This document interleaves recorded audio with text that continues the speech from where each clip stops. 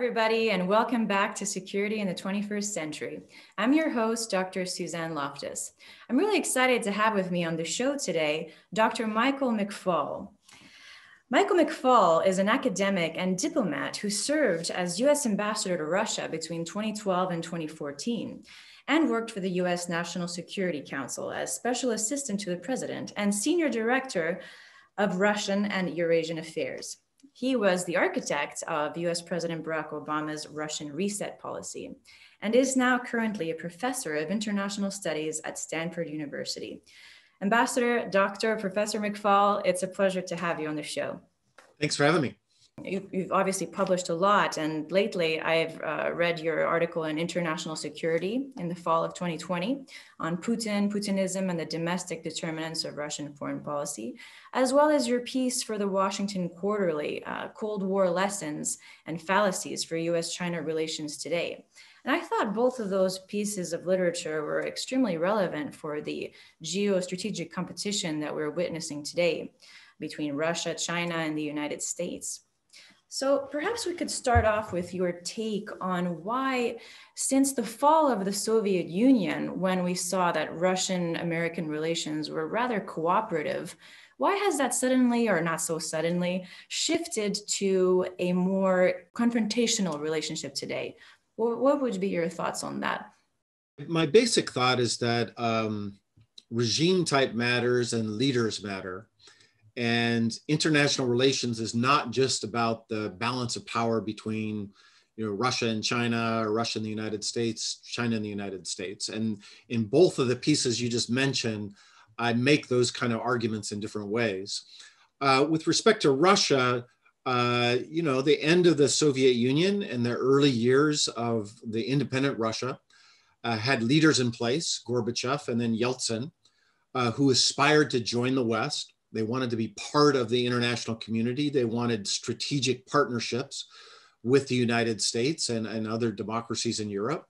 And they were trying to build, I would say unsuccessfully, more democratic political systems. And the confluence of those two forces, I think, was the reason why we had close relations with first, and I want to emphasize it started with Gorbachev and, I think Ronald Reagan. I think Ronald Reagan played a very instrumental personal role in bringing our two countries closer together. Had there been a different American president, that history might have also been different. But I also think there was an effort, a part of the West, to say, we want to help Russia succeed in this transition towards the markets and towards democracies. And you could imagine a different leadership if they thought Russia was the enemy, that they would not have provided economic or political assistance. In the end, Russian democracy did not take root. In one of my books on this, several books probably by now, but most certainly I've written about this before, I don't think the West did enough to help consolidate markets and democracy in Russia. We thought, the whole world was going to become democratic and we didn't need to do much. I think that was a critical strategic mistake in the West. And as a result of that, in the Putin era, he has gradually consolidated an autocracy. And over the last couple of decades, that has led to more and more tensions between Russia, the United States, and the West, principally because Putin sees democracy and American efforts to support democracy in the world as a threat to Russian security, is the way that he defines it. There are many other factors. We could go through the whole history, but I think, my focus, which is very different than many other scholars, is to say that domestic politics matter. It's not just about how many airplanes Russia has, how many cyber weapons they have, because a different leader in a different regime might use those same instruments of power in a different way. Exactly. Yes. And you've highlighted that in your article. You mentioned that Vladimir Putin, has agency as every other leader of the world does, and it's due to the specific nature and belief system and basically leader that certain choices are made both in foreign and domestic policies. So a little bit more on that. we've heard or we've seen in various opinion polls throughout the last several years that many of the actions that Vladimir Putin took, such as the annexation of Crimea or its involvement in Eastern Ukraine or its involvement in Syria, or even just in a rhetorical sense, his narrative about how U.S. foreign policy is rather aggressive, or how Americans, seek to achieve world domination, for example. All of that seems to be well received within Russia. And could it be that this so-called Putinism that we speak about is actually a combination of what Putin says and decides, but also just the reciprocity from the population and the support of the population in return that makes it so vibrant and long-lasting? Is it legitimate inside Russia? Yeah, I mean, you've just asked a very, the fundamental question, very complex, hard to answer question about the relationship between domestic politics and foreign policy. Without question, if we go back to 1999 when Putin became prime minister, and then in 2000 when Yeltsin chose him to be president, and notice I'm using that sentence structure very deliberately. He was chosen by Yeltsin. The people then ratified it. And back then there was no demand for Putinism and nationalism and all that. That Putin himself didn't even know what he thought about the world. Back then he was an economic liberal, and he talked about joining NATO, back in February of 2000. It's only later that he develops a more coherent, I would say, anti-American, anti-Western, anti-liberal ideology. But he became president of Russia after a decade of economic depression that coincided with the emergence of democracy. So you don't need to have a PhD in Russian studies to understand that when democracy is introduced and you enter an economic recession 3 times worse than what we had in the 1930s, that the word democracy and the practice of democracy is going to become unpopular. And by the way, that happened in all post-communist countries. They all went through that lag, that economic depression. That's not unique to Russia. But his timing was fantastic. So he became president right at the moment when the Russian economy started to grow. And over time then made the argument that law and order and less democracy, less chaotic stuff was why Russia was growing. Now, correlation is not causation, right? I don't think autocracy in the 2000s is the cause of Russian economic growth. I actually think it was oil and gas prices. And in fact, liberal economic reforms done in the 90s that eventually had their results in the 2000s. But if you're a political leader, you take credit for whatever happens on your watch. And so most certainly Putin is popular because of that history. Secondly, you're right to point out that when he did annex Crimea, that was very popular in Russia. His opinion poll ratings skyrocketed. But with a couple of caveats we need to remember, Russia is not a free society. All the television stations, the main television stations, are controlled by Putin. There's no effective challengers to him in either houses of parliament. Most oligarchs, most big business people are loyal to him today. So when you say, well, everybody supported him, well, what's the causal arrow there, right? I mean, he's propagating that this is a coup by the Americans, the Nazis and the NATO, and there's no alternative narrative out there. And it's on my mind because here in the United States, 30% of Americans, we're learning in opinion polls, don't think that we had a free and fair election in November. And that's because the president of the United States is out there propagating misinformation, and he has support for it. So we shouldn't be surprised that in a country where you control all media, that narrative would be popular. But then the next thing, next moment of complexity, I think and remember, opinion polls in Russia, most of the companies are controlled by the state. It's dangerous to express your opinion. if you're sitting out there in Vladivostok and, some stranger calls you from Moscow and says, what do you think of Vladimir Putin? It's pretty rational to say, I support Vladimir Putin. There's no upside for revealing your actual preference. But even with all those caveats included, the popularity of those aggressive, belligerent actions have fallen off. So the peak that he got after annexing Crimea, that's fallen off.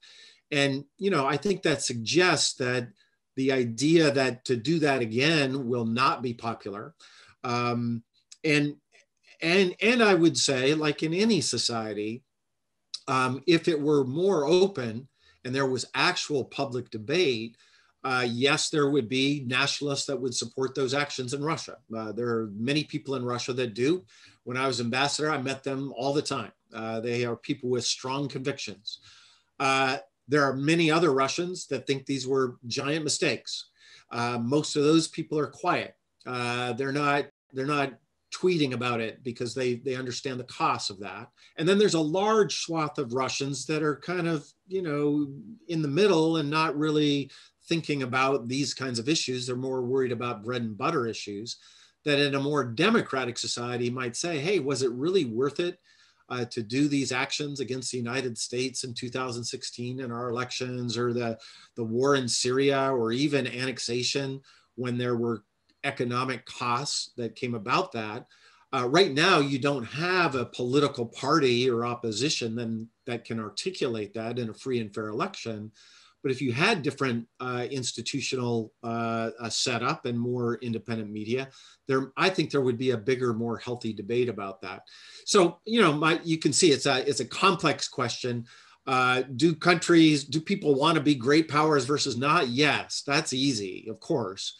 But is it a great power to annex the territory of thy neighbor? That I think is more debatable. I personally don't think that's in Russia's national interest. And I think there's a very strong argument to be made that this tendency towards autocracy and kind of disaggregating and distancing from Europe has made Russia worse off, not better off over the long run.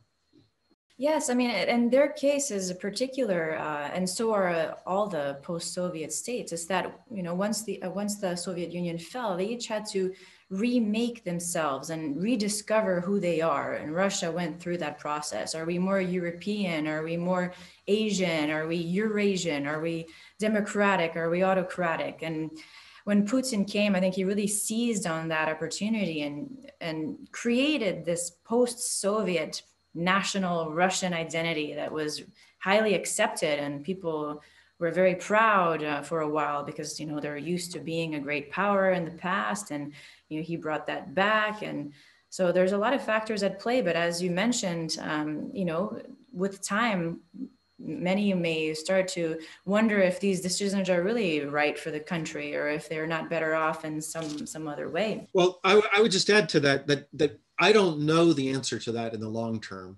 Mm-hmm. And I don't trust anybody who claims that they know the answer, which is to say that this is a long post-revolutionary moment that we're in Russia today. After the collapse of the Soviet Union, there was, in my view, a revolutionary movement against the Soviet Union that succeeded for a while, toppled one of the last great empires in the world.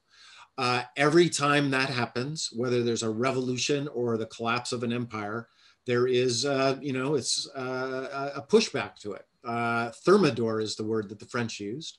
And that happens every single time. There's nothing surprising about this at all, as far as I'm concerned. What I don't know is the long term. Is Putin the last hurrah of the ancien regime? To invoke the French Revolution again, right? Is this the last hurrah? He's a Soviet guy, as you pointed out. Most of his life experience was in the Soviet Union. His formative years were in the KGB. That's all part of the old Soviet regime.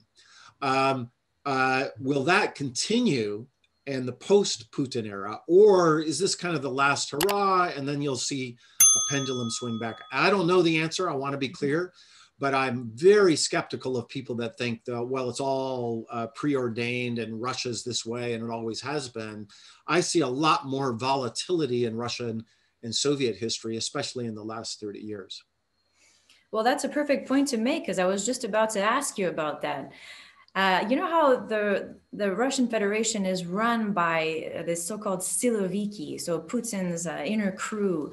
And so there's this large network of, friends and people who know each other, who give each other, who appoint each other, and who work for the big companies and for all the important positions. And they all tend to have similar values and ways of viewing Russia and what Russia should be and what the West is.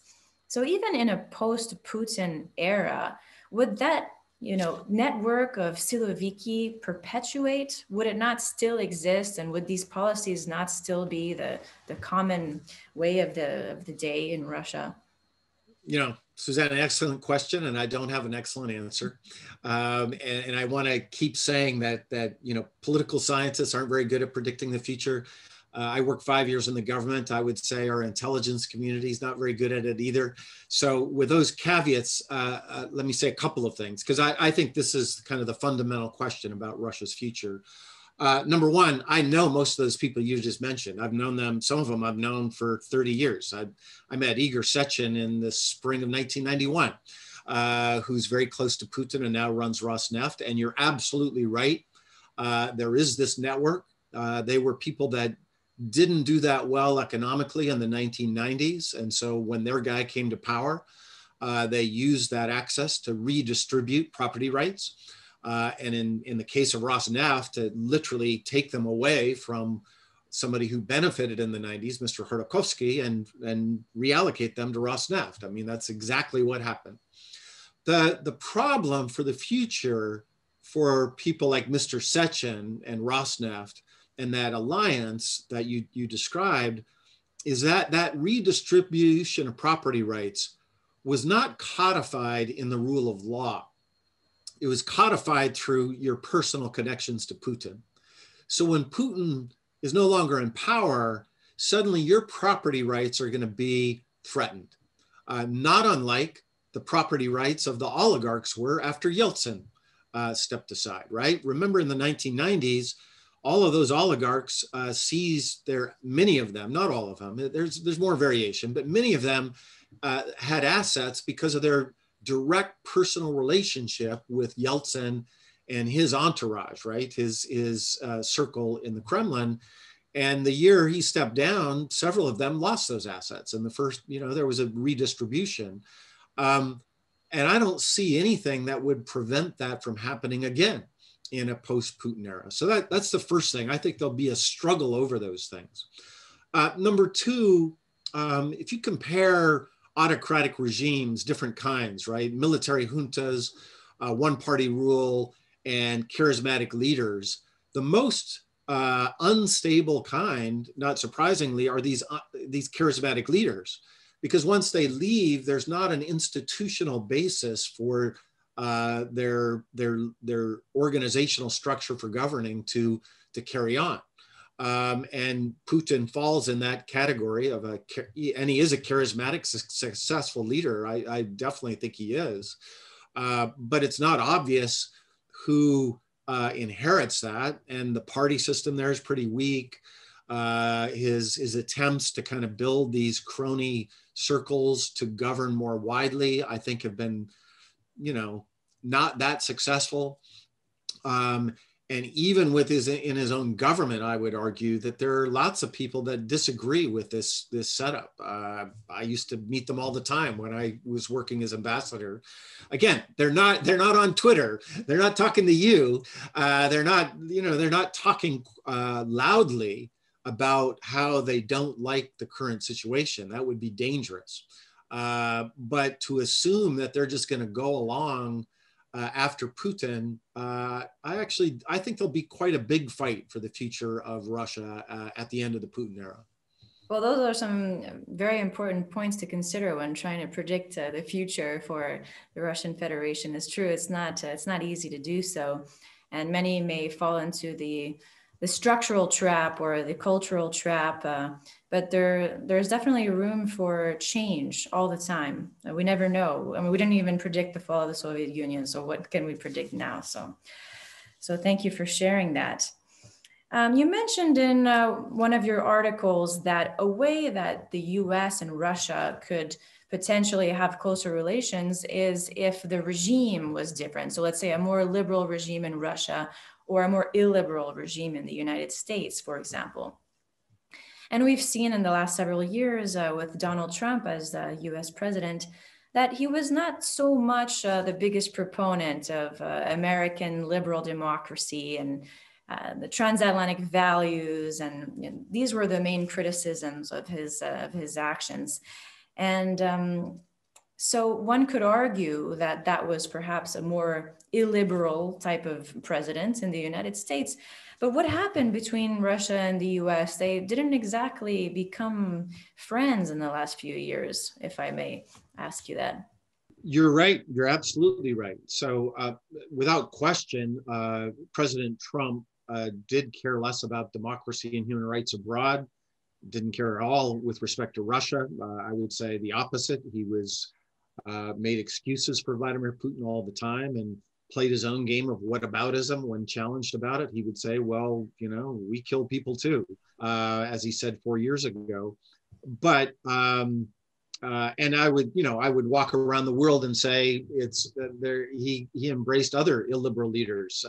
Some of his closest relationships were with non-democratic leaders or those moving away from democracy, like Viktor Orban in Hungary. And some of his most challenging relationships were with people like Chancellor Merkel. And at the same time, as you rightly pointed out, it is striking to me how little President Trump himself achieved in any tangible outcomes that I think vis-a-vis Russia that were good for the American people. When I was in the government, I learned this word deliverable.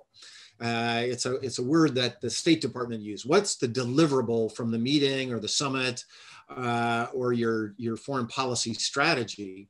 In the early days of Obama and Medvedev, there's lots of mythologies about what the reset was what is about and what it wasn't about. In my view, it was about deliverables. It was about trying to achieve concrete things that made the American people more secure. So the New START Treaty, we signed a treaty in Prague with President Medvedev, reducing by 30% the number of nuclear weapons in the world. Leave aside good relations, bad relations, holding hands and singing Kumbaya or all that other stuff. That's what we wanted to do. That's what we got done. And then we got the Senate to ratify it. That's good for America. And I could go through a whole host of other ones, supplying our troops in Afghanistan through Russia, sanctions on Iran, the most comprehensive multilateral sanctions ever against Iran. We got that because of working with Russia. But I won't go through that history now, but if you look at the Trump era, I can't think of a single outcome, a concrete outcome where we can say, well, that Trump and Putin sat down, they signed an agreement, and as a result of that, the American people are better off. And so that, I think, is a bit of a paradox, that despite all of his happy talk and friendliness towards Putin, very, even small deliverables, right? Like he hasn't gotten Paul Whelan out of jail, for instance, right? He's sitting in jail, wrongly arrested, in my view, an American citizen. That would be a nice thing to do on your way out. And even something as small as that, he did not achieve. And I just think it underscores that the strategy was not successful. Mm-hmm. Exactly. And now we're going to have a Biden presidency, and the world has very much changed in the last several years. And his administration is going to have to, as you mentioned in your article, recalibrate policies and implement internal reforms of these Western institutions that we have been practicing since World War II. So given the fact that the world has changed and that these institutions haven't had as much attention paid to them in the last several years. What exactly will the Biden administration have to do to reimpose American leadership in the world or liberal democracy in the world? And is this even feasible? Because if we look at the US population today, things such as trade agreements abroad or military interventionism abroad, or just too much spending internationally are very unpopular given the domestic climate. And there's more of a need to focus inwards, as has been the trend in the last several years. So how are we going to be able to recapture, U.S. leadership through these institutions during a Biden administration? Well, I think it will be challenging, in part because of the domestic factors here in the United States that you mentioned. But also in part because, countries around the world got nervous during the Trump era about American leadership. And the idea that we're just going to show up again, President Biden and take our seat at the front of the table, that's going to be a more complex negotiation because, especially in Europe, I think leaders will be wondering, well, are we going to be back to a Trump era in 4 years' time? That said, I used to work with Vice President Biden. I traveled in Europe with him a few times. I know his views pretty well. I know his team extremely well. Everybody who's been named are people that I've worked with, some of them for decades. And there's no doubt in my mind that they collectively, and the president individually, President-elect Biden individually, believe that it's in America's interests to build alliances, to cooperate, to participate in multilateral institutions, because that's good for the United States of America. Not because it's some benign, benevolent thing we're doing for other people, but that it actually achieves our objectives of security and prosperity in a better way than the go it alone strategy that President Trump has trumpeted. Now, I think, by the way, I agree with them. I think analytically they're right about that.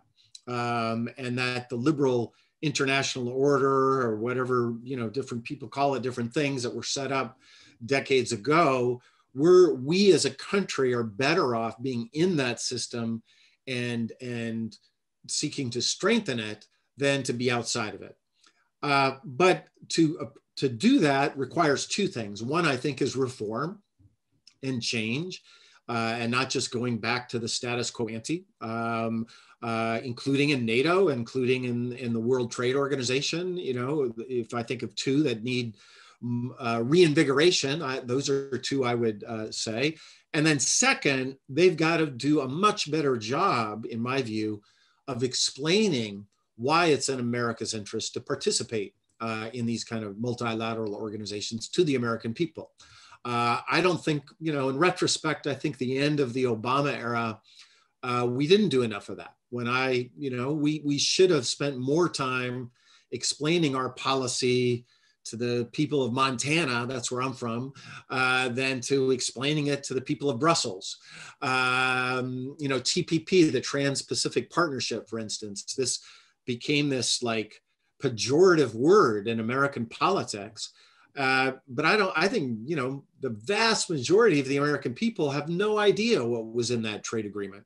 And we shouldn't even have called it a trade agreement, maybe. We should have called it a enhancing environmental protection agreement, enhancing intellectual property rights agreement. But we didn't do that work to explain what was in there. And I think that has weakened us. So I hope that the Biden administration will understand that they have to engage in leadership again externally, but also explain why they're seeking that leadership here to the American people.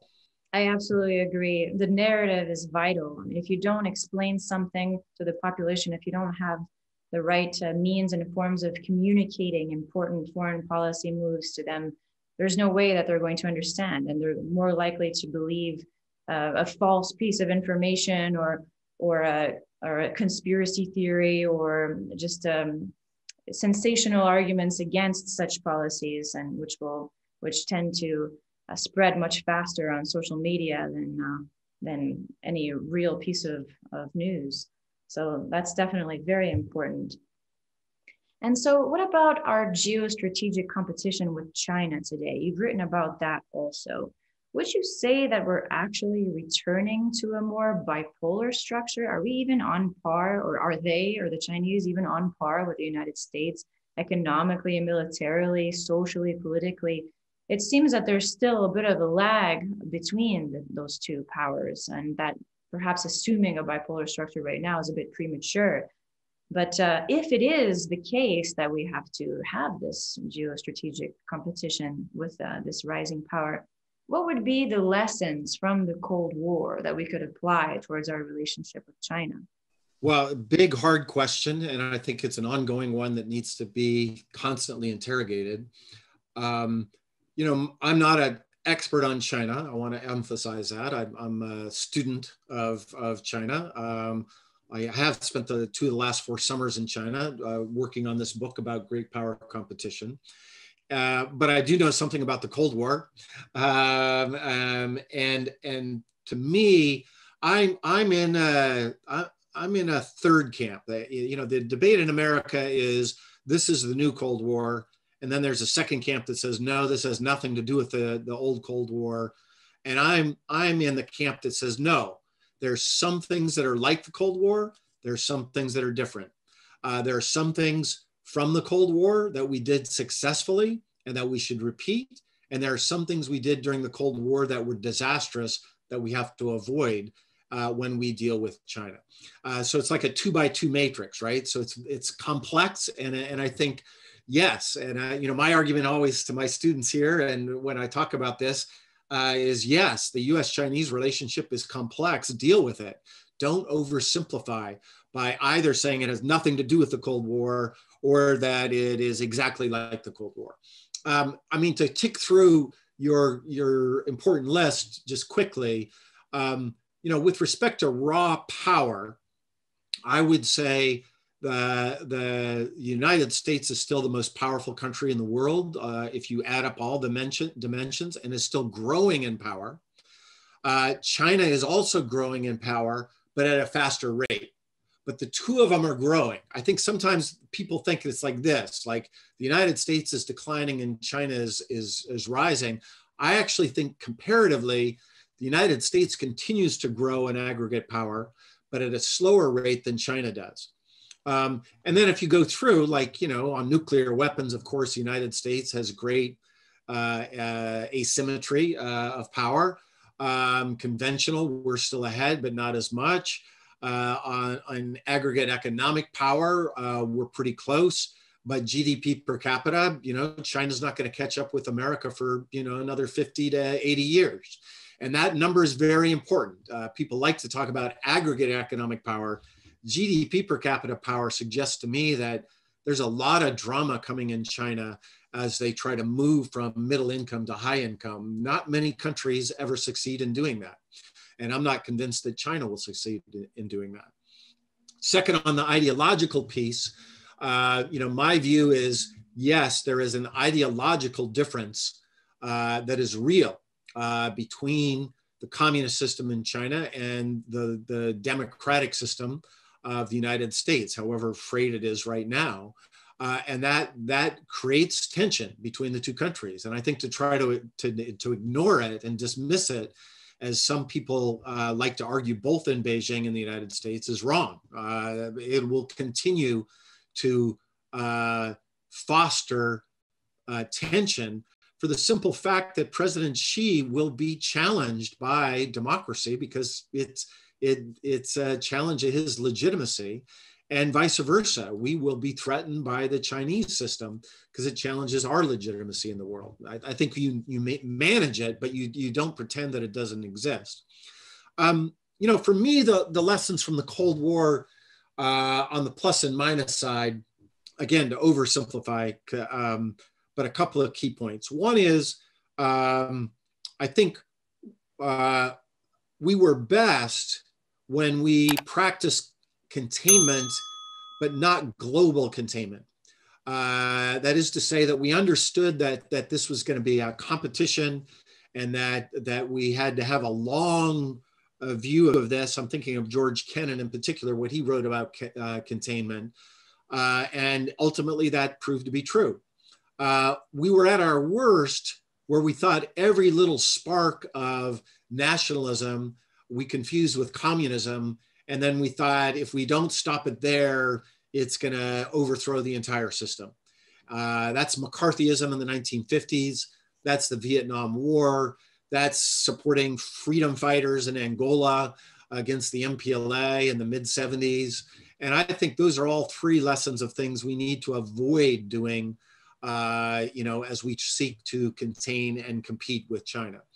And then the other more positive lesson I would remind your listeners is that while we were containing the Soviet Union, we also were engaging with them, especially after the Cuban Missile Crisis. The scare of that, we learned to implement crisis prevention, crisis mechanisms, so that we wouldn't fall into that again. We did arms control. That was important. And those are things we can do again with the Chinese today. And on some big global issues, we cooperated, on smallpox, on Law of the Sea Treaty, nuclear nonproliferation. And I don't see any reason why we couldn't do that with China today, globally, even if, in other dimensions we're competing. Yeah, so applying a mixed policy of containment, engagement, and cooperation is probably the best way to go, so as not to create any global disasters. But I'm glad that you mentioned the ideological component as well. It's not always at the forefront of this geostrategic competition. Not everybody acknowledges that there is also an ideological component here, because the competing nation is autocratic, while the United States is democratic. So any influence that either China or the US would have abroad would, of course, involve that component as well, the way that they do business, the way that they approach government relations. But at the same time, China is not exactly trying to export communism abroad or coerce nations to abide by its model of socialism with the Chinese flavor. Characteristics, as they call it, either. So it is quite different from the Cold War, but nevertheless still geostrategically very important today. And if the United States wants to proceed in the best way possible to stay competitive, I think those strategies are right. And also, as you mentioned before, engaging abroad, multilateral institutions, revamping those, communicating what US leadership means, both abroad and domestically. So perhaps augmenting strategic communications would be also a good strategy there. Yeah, I would add to that a complex idea, and I hope I can capture it in a few words. And maybe I'll start with the United States. The United States is a democracy. A very fragile one, including, as we speak, there are challenges to it, but it still is a democracy. Number one. Number two, the United States tries from time to time to support democratic ideas and liberal values abroad, and even funds groups that their sole mission, the National Endowment for Democracy, the National Democratic Institute, the International Republican Institute, just as some examples, Freedom House.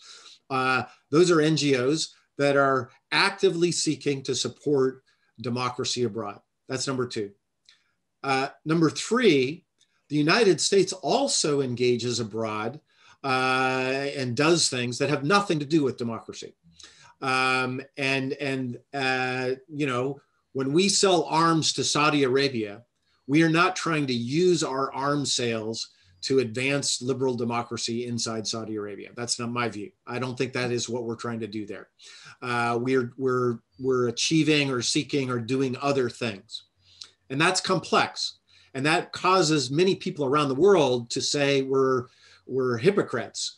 And they're right. that we do both of those things at the same time. Most certainly when I was in the government, I faced those challenges. I was responsible for Central Asia, for instance. And so, I would travel to Kyrgyzstan, and in one meeting, we wanted to keep our air base open there. And in another meeting, we wanted to support human rights activists. And those things seemed like a contradiction. And that's right, it is a contradiction. I would say the same thing about China. China is an autocracy. That's, to me, a fact. China has certain organizations that seek to advance its ideological mission abroad. That's true. The United Front exists. They have party-to-party training programs with parties all over the world, right? That is true. And at the same time, every economic deal that a Chinese company does abroad should not be misunderstood as an instrument for exporting communism, as you said, right? So every Huawei deal in Africa is not about exporting Marxism-Leninism, in the same way that every arms deal that we do in Africa is not a tool of exporting democracy.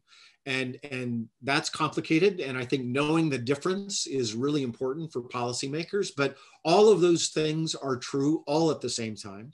And the final thing I would say that I think is really important as we think about China moving forward, just because China is seeking to, export its ideology abroad does not mean that countries are just passive and just accept it no matter what. I think we make a huge mistake when we look at like a BRI project, in a democratic country in Africa, and we say, oh, this is undermining democracy in Africa, when we don't give any agency to the Africans. Like, maybe they're capable of trading with China and preserving their democracy at the same time. I think that is very logical, in the same way that many autocratic countries around the world are capable of trading with the United States and preserving their autocracy. By the way, including the People's Republic of China. Every American deal that's done in China doesn't mean that we're undermining the autocratic regime there. So I think it's a very complex world where both of those things are at play at the same time. That's exactly right. And those are some terrific points. I think some of the fear is also, for example, in China's 17+1 initiative in Central and Eastern Europe, is that perhaps because of the increased collaboration and cooperation between these nations, it may influence the way some of these countries, the ones that are part of the European Union, would vote inside an EU, passing of an EU law, for example, as what happened with Greece, and the human rights statement wasn't unified by the European Union. So maybe just ways like that China could kind of come in and influence actors, or the way that the African nations would vote in the UN General Assembly, for example. The bloc tends to vote in similar ways. Perhaps there would be some type of influence there. But all important factors to consider there. But for me, those are all empirical questions. I think those are exactly the kinds of questions that we should be studying to see, under what conditions does that kind of Chinese diplomacy achieve their objectives? Under what conditions does it not? And then I think, at least for the Biden administration, they have to get smarter about counteracting those things. So, in the ideological dimension and the information dimension that we talked about earlier, China and Russia have both made huge investments, CGTN and RT, and, the Russians with all kinds of other social media platforms that they're using, NGOs that they fund, even political parties in the case of France. We've got to get smarter about our counter strategy. I think we've really have been asleep at the wheel for a long time. In the 4 years of the Trump administration, we really haven't engaged on this. So I think that's a big challenge for the Biden team. Mm-hmm. And thanks for mentioning that, because that's exactly what I wanted to end our interview with today, is some questions about the information war that we're currently experiencing. So there's a lot of disinformation, misinformation, fake news. As you correctly mentioned, Russia invests a lot in international news outlets such as RT, which is available in many different countries and in many different languages. So in the Cold War, it was perhaps the US truth versus the Soviet truth in their information warfare dynamic. But today it seems to be a bit different. It's almost as though there is no truth, or the truth is being kind of questioned so much that nobody knows what to believe anymore. So what is your take on the current information environment, and how can we as the West become more resilient in our ongoing efforts against this? Well, you're right. It definitely is different in a couple of respects. One, the Soviet Union propagated much more aggressively, I would say, than the Chinese do, a completely alternative system. And it was a positive system, right? We need to remember this in the West. Of course, we thought communism was evil, and I most certainly personally did. I, spent a lot of time trying to overthrow communism in my youth. But the messaging was there's an alternative, more just system, and it was it was about equality, and the language was a positive message. Whereas the Russians in particular, Putin, he's not always, oftentimes is not presenting an alternative positive message. It's just a whataboutism, a nihilism, anti-truth argument. So you're right, that's harder in some ways to compete with. The Chinese, I think their message is much more subtle. And in many ways that makes it harder. That, it's like we've developed, look at our model, and if you're a poor country, choose our model as opposed to the liberal Washington consensus that hasn't led to your economic development. So that makes it harder. You're right. Having said that, I do think there are some lessons from the Cold War. We need to get back to, supporting independent media, supporting, fact-based broadcasting and other content, not just broadcasting, other ways of distributing information. I think the separation, for instance, between what are called surrogate media organizations like RFERL and Voice of America, that needs to be increased. It's become too close together in the Trump era. And then secondly, I think we need to be much more aggressively engaged in public diplomacy. I think it's a huge mistake when Trump announced to close our consulate in Vladivostok and Ekaterinburg. Those are outlets where, and I traveled there as the ambassador to both of those places. That is a way to engage directly with the Russian people, not having your message mediated through Russian television or Russian newspapers. It was extremely powerful when I would show up in Vladivostok and 700 people would be in the audience, and they had to risk. It was risky to come talk to me, right? I was kind of a dangerous person as the U.S. ambassador because Putin was so critical of me, and yet they would come. Well, we got to get back into that game, and I think that's a challenge, but I think it's also an opportunity. Because my own sense, both looking at public opinion data and in my travels in Europe and Asia, I actually think there's a bigger demand for liberal democratic values than sometimes we give it credit for here in the United States. And I actually think if we engaged more systematically in nurturing those ideas, we might be surprised at how much a global demand there still remains.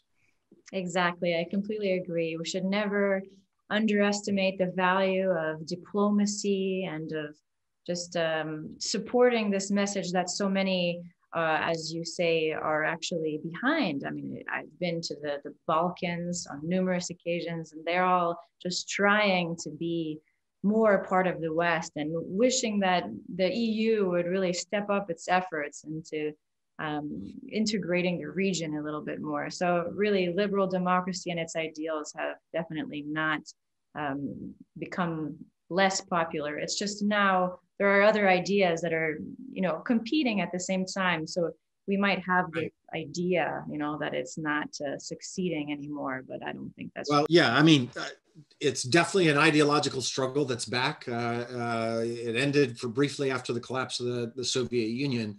And a number one thing before we end, the most important thing that the United States can do to support democracy abroad is to reinvigorate our democracy at home. We have no credibility abroad. And even when I was ambassador, it was difficult if we're not practicing and living up to our own values and standards here at home. So to me, the first order of business is to get that right first. Not first, I think you do it in parallel, but it has to be done in parallel. We have to get more serious about reinvigorating our democratic institutions and values here in the United States. Exactly, because you have to set the example. If there's no good example to follow, why would people follow?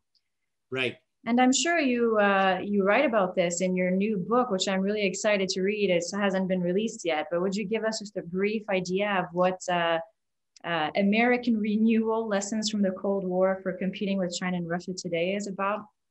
It's about exactly what we've been talking about for the last hour. It's exactly about what we've been talking about. So how do we, first of all, what is the actual threats from both China and Russia, and learning lessons from the Cold War for how to think about those threats. And then, a set of unilateral, bilateral, and multilateral policies to renew American leadership in the world. Excellent. Well, I'm really looking forward to reading it. And Dr. McFaul, thank you so much for your time today. I had a great conversation and a great time discussing these issues with you. Sure. Thanks for having me. Bye-bye. And to our audience, thank you so much for tuning in to Security in the 21st Century. Stay tuned for the next episode.